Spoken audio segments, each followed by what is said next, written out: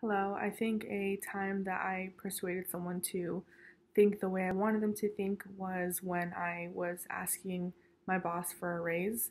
I believe I used two different tactics. The first one would be logos.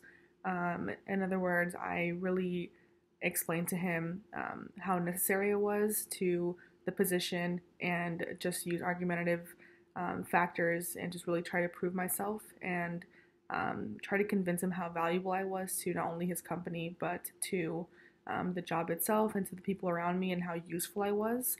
Another tactic I think that I used was pathos because I really explained to him how much the job meant to me, how much I really enjoyed it, as well as just really explaining how much the clients meant to me and how important the promotion and the raise would be and how much it would matter to my financial status at the time.